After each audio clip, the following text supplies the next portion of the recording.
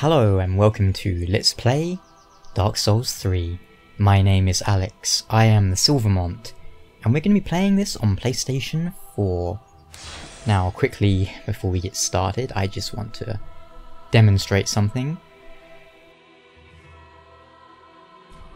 Servers are not up at the moment, and this is on patch, well, 1.01, which has a lot of problems with performance. I just want to get out of the way because hopefully it will be fixed real soon, but I need to start recording now. That said, let's go. Yes, indeed. It is called Lothric, where the transitory lands of the Lords of Cinder converge.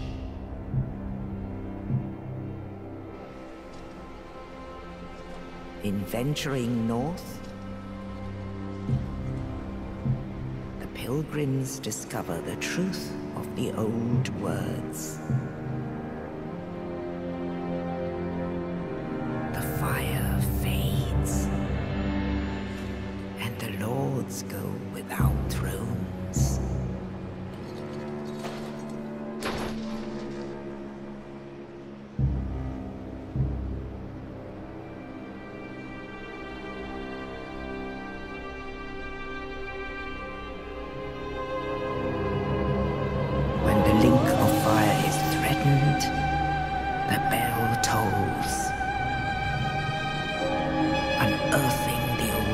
Of cinder from their graves.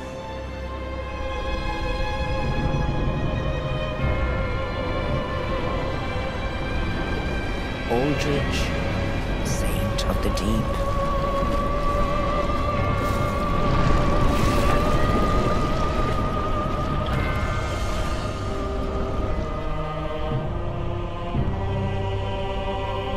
Farron's undead legion, the Abyss Watchers.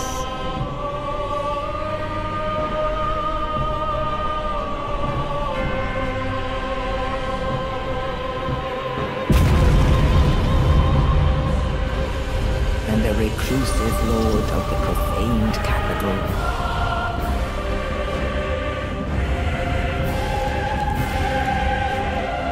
Yon the giant.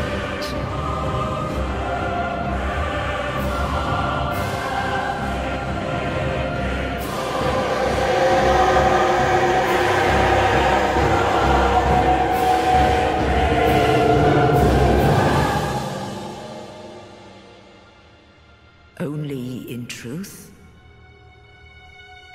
the lords will abandon their thrones.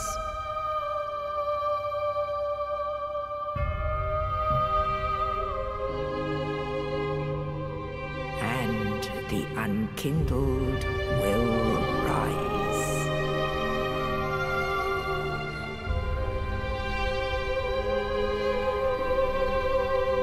Nameless, accursed undead, unfit even to be cinder.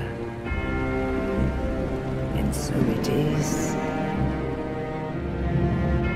that ash seeketh embers.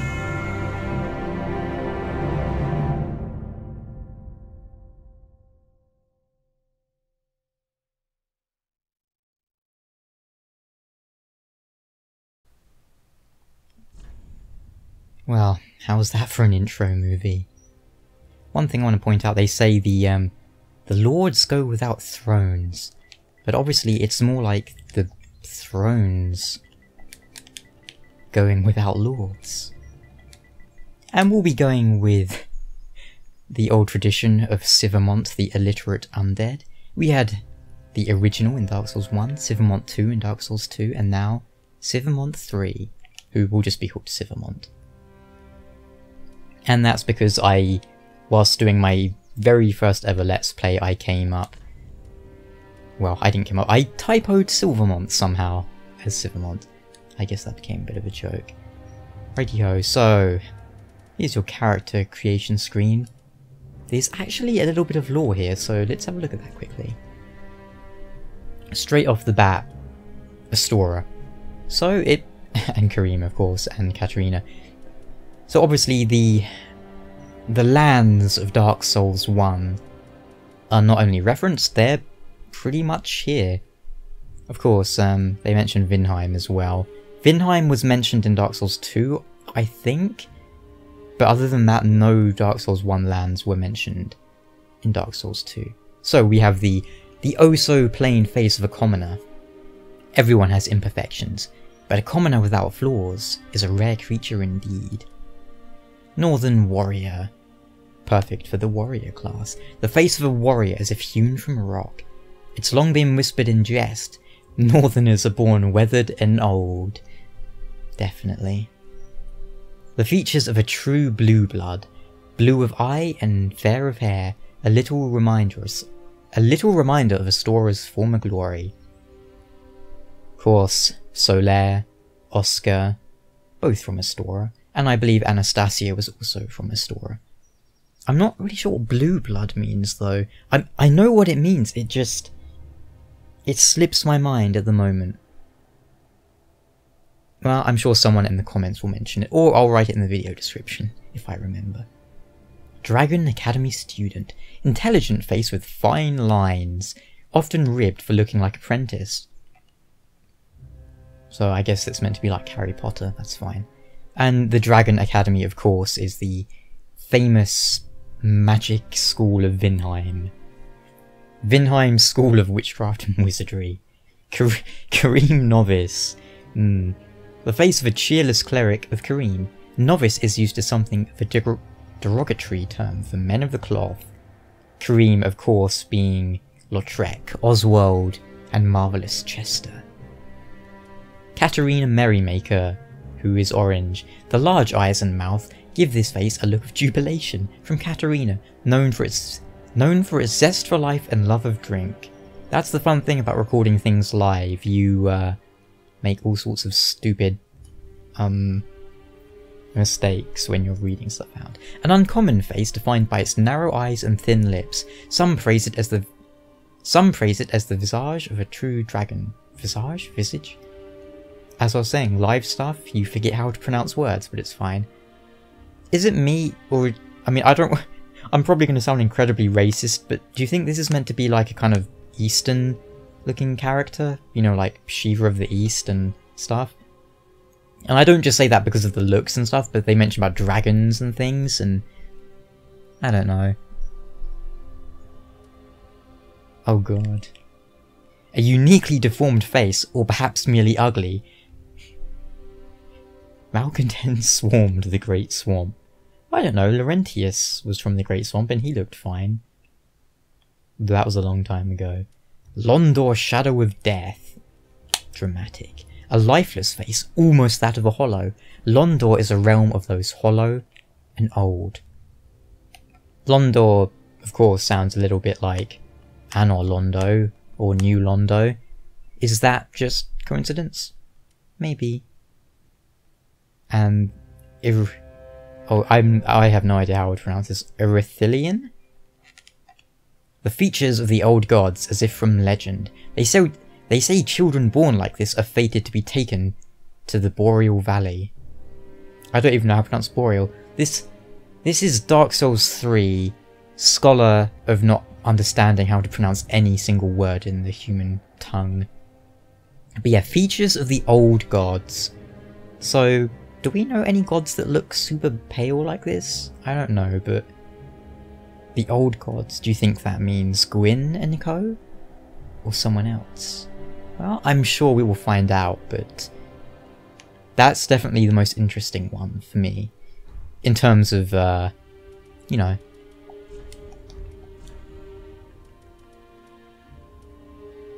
I don't want to spend too long, and I've already made some characters. This was my main character, Mont, who apparently looks like Jesus or Aragorn. Then, this lady is... well, the less said about her, the better, I think. So, we'll go with the tradition of silver-haired characters. Who, she's got a funny-ass looking face, but that's alright. We'll go with her. And if you're complaining that I'm playing a female, well, I've already played through the game as a male, so I'm going to play as a female now. I'm sorry if that upsets you. It is not a political or social statement, okay? I've had people say stuff like that, and it's like, no, honestly, I'm just doing something that I haven't done. Oh, here we go. Now this is my favourite feature in Dark Souls 3 right here.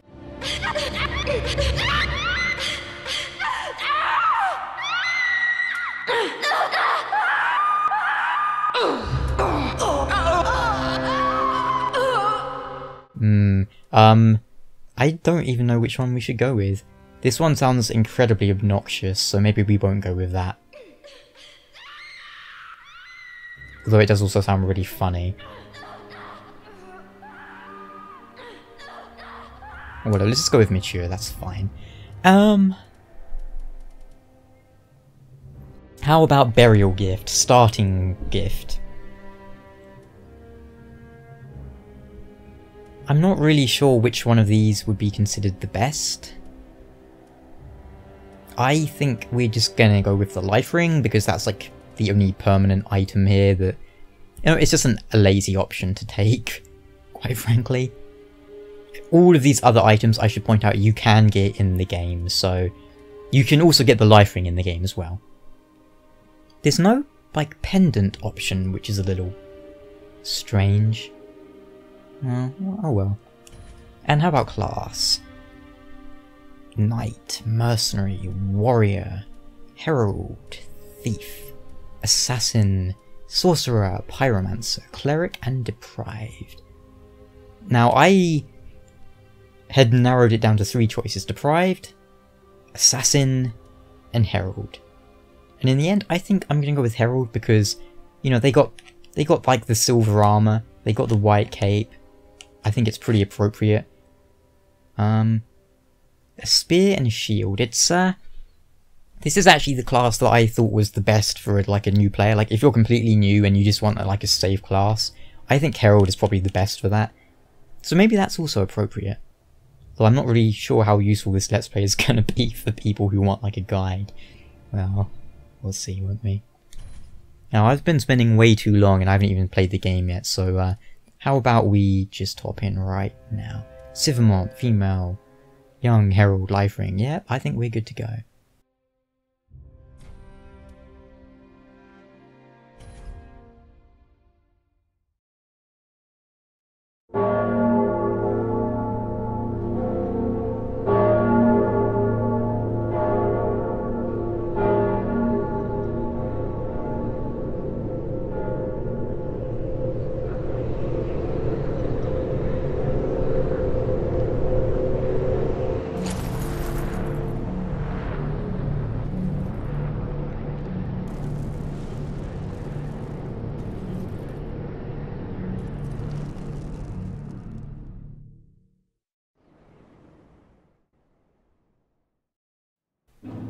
Here we are in our first area of the game, the Cemetery of Ash. You heard the bells, didn't you? Well, let's have a little look at our equipment real quick. We start with a spear, which I just took off. God damn it. Common short spear that allows attacking with shield up. Spear attacks are centered on thrusting, but can inflict high damage when timed with the end of an enemy swing. That's just telling you about counter pokes, basically. We also start with a talisman. Once a very common item among the ranks of the old Way of White, so the Way of White of course being name dropped, and many things from Dark Souls 1 will be name dropped, shall we say. And an orthodox metal shield. Nothing too interesting there. That, I believe this is the Drang Lake shield, if I'm not very much mistaken, from Dark Souls 2. So of course, with the, we can do, you know, the shield poke, normal poke, another poke. Basically, if you want to poke people, you take the spear, because everything is for poking. How long are we going to stick with this spear? Probably not too long, but we will be using spears a lot, and if you find that boring, well, I'm sorry, but you know, I feel like playing with spears. I really like spears, I just don't really like them that much in Dark Souls, but you know, I think I'm going to give them a try again. Oh, and of course, new mechanic, weapon art. Let's see what we have here. I believe that's like a shield break, like a guard break. Puncture enemy shields and inflict damage. Well, we'll try that out soon enough. Oh, and of course we have a Miracle Heal Aid, which also will use the same blue gauge as the other one. Now, I just want to point this out real quick. On this current patch of the game, which probably is completely out of date now, just for frame of reference, I'm recording this on April 4th, 2016. On this version of the game, for some reason, when you're offline, the frame rate is completely atrocious. I don't know how much it's going to affect viewing quality, but I just want to point that out there and say that by the time you're watching this, it will almost assuredly be fixed. Because on version 1, the game was fine, but then in version 1.1, where they patched in on online, something went completely bonkers. And yeah, so online is in, but the servers are not currently up. But yeah, that will probably give you an idea of just how long ago I am recording this. But that is because of my internet being incredibly terrible. But you don't want to hear about that, you don't care. And I don't blame you, it's not very interesting. I just wanted to get that out of the way. So let's talk about the Cemetery of Ash after I have a look at this soul of a deserted corpse. Let the Firekeeper transform this sovereignless soul into a source of strength, for to be unkindled is to be a vessel for souls. Well, there you go. A basic item, but a relatively important description. If nothing else, it basically tells you that yes, the Firekeeper is going to be leveling you up. And these are just developer messages. One nice thing about playing offline is that it's a lot easier to see the developer messages. But I just want to point out, as soon as the servers are up, I will be playing online. I'm not like intentionally playing offline, it's just I don't have a choice. Boom. So our character is unkindled. Do you remember the intro cinematic? She said, oh, what did she say? Oh, there's that frame rate, by the way. She was like, the lords will abandon their thrones, and the unkindled will rise. Are the unkindled the same as you, cheeky? Are the unkindled the same as the, you know, like the chosen undead from the first game and second? Well, for that matter, are they the same as the undead? Will we, you know, will we continually respawn and go hollow? Oh, can I parry this guy? Let's try that, actually. No, let's fail at parrying. Wow. Here we go. That was terrible, but it's okay. And you will notice that unlike... no, I don't know what I was going to say there, but here's our dark sign. The dark sign is the sign of an accursed undead. The dark sign returns its bearer to the last bonfire, Carriers of the dark sign are reborn after death and eventually lose their minds, turning hollow. So it is they are driven from their homelands, and yet, in Dark Souls 3 you do not hollow.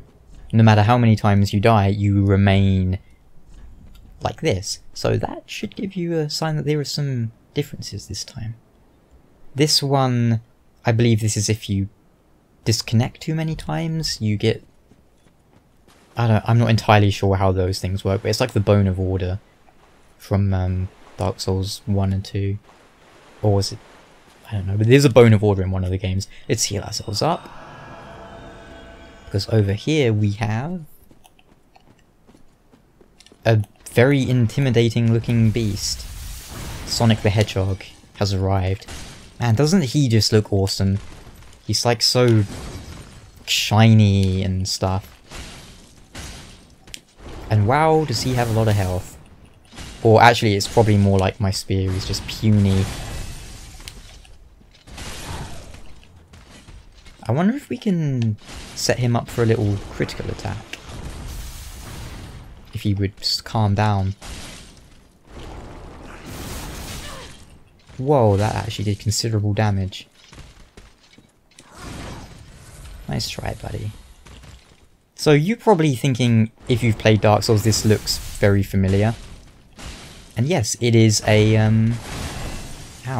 It's a giant crystal lizard, and it's probably going to kill me, as a matter of fact. That's disappointing. Oh, he really does have a lot of health.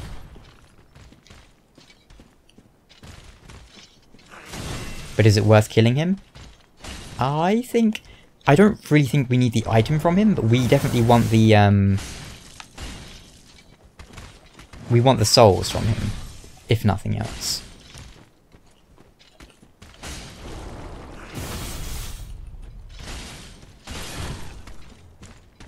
So that's like a kind of a stagger, but it doesn't look like we can do a...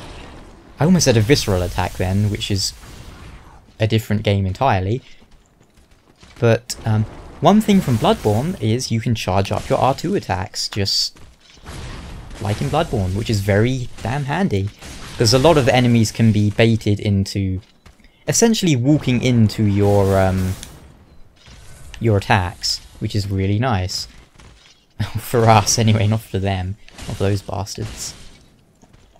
And it's really hard to see how much damage I'm doing to him, because I'm blind, and also because he's bright blue and the text is white.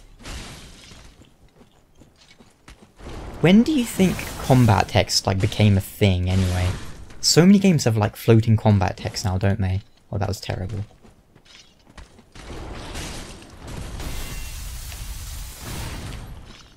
And that should finish him off. There we go. Titanite Scale, which is essentially like Demon Titanite from the other games, if you remember that.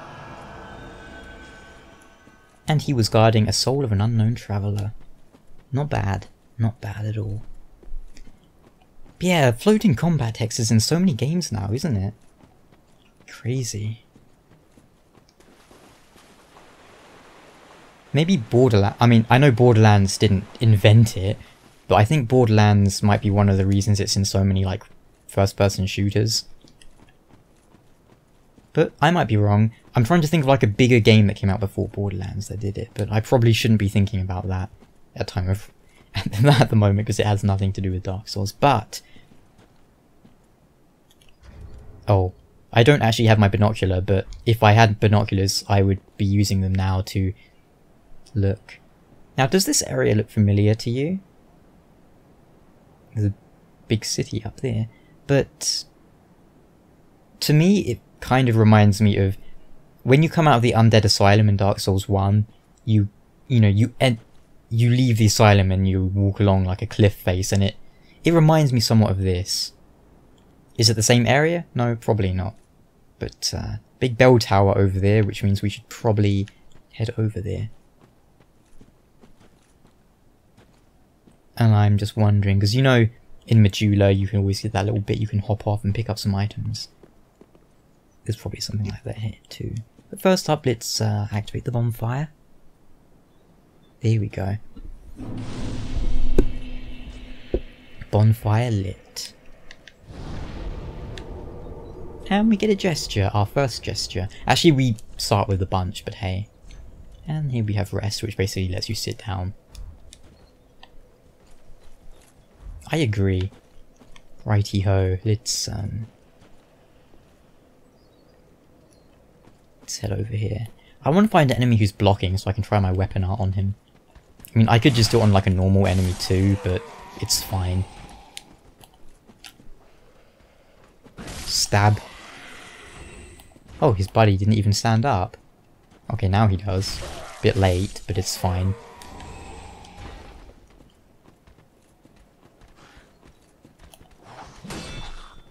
Makes you wonder, who are these guys? Are they... oh, that was the terrible attempt at a backstab. Are these guys also unkindled? Or are they just hollows? Notice they're all wearing kind of like those robes, which... I don't know, the robes make me feel like they are meant to be serving some sort of role, but... well, I'm not entirely sure. Dashing. Oh, of course, because... let's see if I fail jumping. Wow, I actually made it. And this is our first Titanite shard.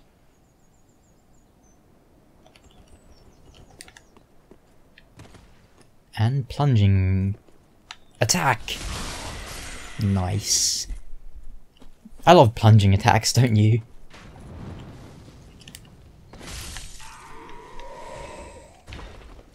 And And let's head over here because I see... I wonder if I'm gonna... I bet somehow I'm gonna end up flying off the edge here, but... Oh. Cheeky. And of course I think you can still... Oh. Well, yeah, you can still fly if you wish, but that's fine. Boom! Oh, okay, here we go. Let's... No, block, you fool. So I can use my weapon art on you. Oh, okay, so it didn't break his guard, but it hit through his guard. That's interesting to know. Righty-ho. And now it's time for the first boss, I believe.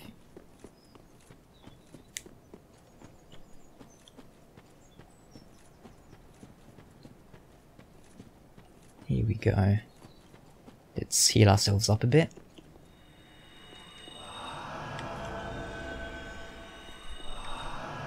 And in case you're wondering, this is like a catalyst. What do they call it? Talisman, that's it. But you also get chimes like in Dark Souls 2. We have both, which is kind of nice. And here is the first boss in Dark Souls 3. Also, notice the giant tomb there. Do you think that's the one that Yorm was in? Well, it has like a giant tree covering it now, but I don't know, it seems weird to me that there's like a really massive tomb here. And I don't know if that's actually even big enough for Yorm, but, well, who knows. And obviously this thing thinks it's from Resident Evil 5, or Resident Evil 4, I don't know, but... And if you're wondering, you can't open... Well, I mean, I'll show you. You can't just walk past that guy and open the door. That would be funny if you could. But it doesn't even give you the option. A little window. That's fine. And look at those pointy towers. It's great. And he's, for some reason, indestructible until you remove the sword. At which point he becomes very upset. So we're gonna poke him. And here he is. First boss, Eudex Gundyr. Eudex. I'm not entirely sure how to pronounce that. But it basically means judge. He is Judge Gundyr. Gundyr sounds quite kind of Scandinavian almost, doesn't it? I don't know. You can actually parry this guy. I've never done it. Because whenever I try and parry things, I end up dying miserably. But you know what, let's try it. Wow. First attempt too. I'm actually impressed with myself. I'm not gonna push my luck and do it again though. This will probably pick me up and throw me off the edge. I bet he can do that too. Because I know he has a grab attack. Can you parry all of his attacks? I have no idea. It's been a while since I've used a spear. Oh dear, I forgot he does that. But yeah, the idea with spears, of course, is to attack whilst the enemy is attacking. Wow.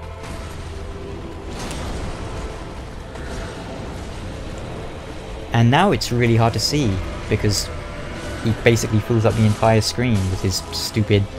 What even is this? Like... It's like a giant snake dragon thing, or hell, I don't know. But we're gonna poke the crap out of him either way. Ow. But yeah, I don't like this second phase of the boss because I have no idea what he's doing any of the time. It's just confusing. Poke. Alright, let's finish him off momentarily. Oh. He looked like he was falling down so I could parry, or riposte him, or critical him then, but then he's kind of... I kind of went... Prodded him to death. Oh yeah, that's nice, you can do the old aiming your attacks. It's like the bonfire. Notice the sword we removed from him is kind of the same thing as what's in the bonfire. The bonfire... Oh, what do they call that word? Bonfire poker kind of thing? Oh, and let's have a look at the Titan, I suppose. Crystal lizards devour souls, growing to monstrous proportion and leaving these great scales. That basically is Demon Titanite from Dark Souls 1, if you're wondering. Cannot be equipped as a weapon. Thrust into the shrine bonfire to restore its power and enable travel between bonfires. This sword is only bequeathed to chosen Ash, as judged by the Udex, as judged by the judge, who awaits the arrival of Ash as a scabbard. But it does make you wonder, doesn't it? Because, well, we'll talk more about that later when we get to it, I suppose. For now, let's head on up to the shrine. Oh, and notice our ember has been restored, which means we now kind of start glowing and we get more health.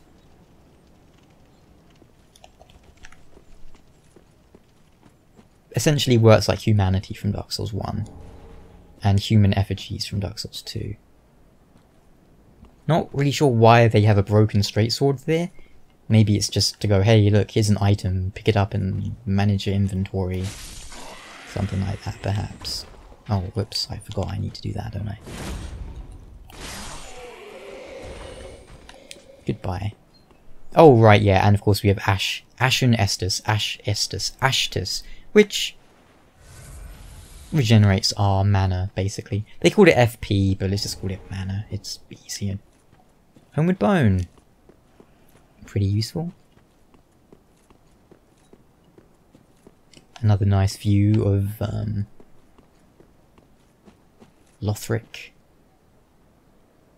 Interesting. Well, is that actually Lothric? Because I don't really recognise some of those bits, but I'm sure it is. I just probably it's a different angle. And of course, this guy is here so that we can. Oh, I didn't actually mean to backstab him, but that achieved very much the same thing that I was going for. I was actually going to do the old, you know, Sparta kick. Whoop. Man, our character looks like she's wearing pajamas, doesn't she? Look at those trousers. They definitely look like pajamas. Maybe that's the truth of the Herald. They're actually just someone who wears like their pajamas with a little bit of armor and a cape. That would not surprise me in the slightest. Oh, you're still alive. Not anymore. Well, we've made it out of the Cemetery of Ash. But where are we now? We'll find out momentarily, once I'm done picking up these items. I believe there's something... Yeah, stupid dog. I hate dogs! Mostly in Dark Souls, but you know, I'm not too keen on those weird tiny dogs in real life either, like the... I don't know, dogs shouldn't be that small and weird looking.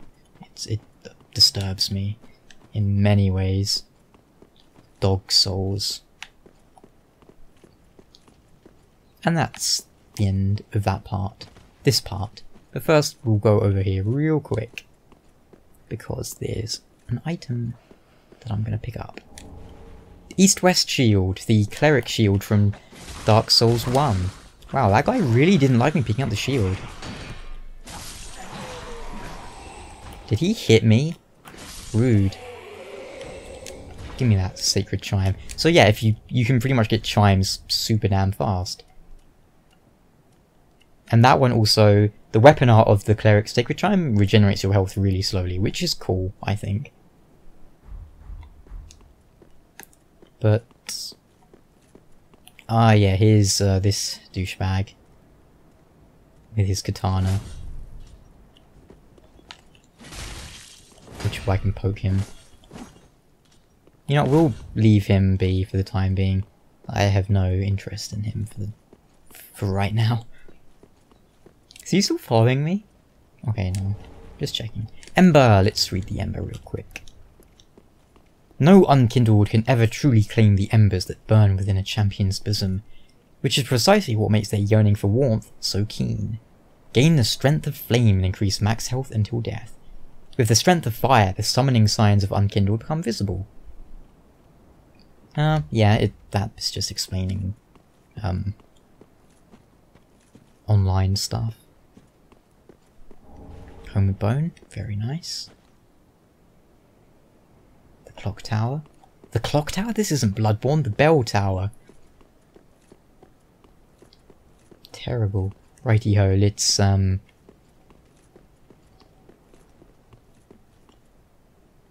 down here.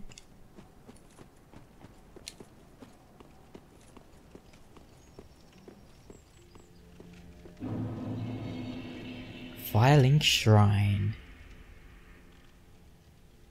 Is it the Firelink Shrine from Dark Souls 1? Well, obviously not, because it looks considerably different, but it is a Firelink Shrine. And you know what? We're gonna end it right here.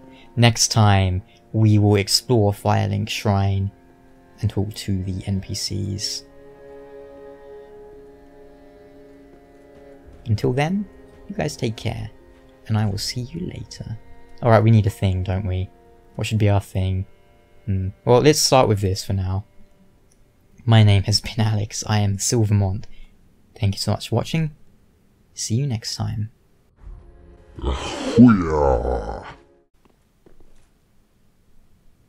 Notice another kind of bonfire sword and some sort of well, what do you think? A lord vessel? Perhaps not, but hello. Hey indeed. Yeah.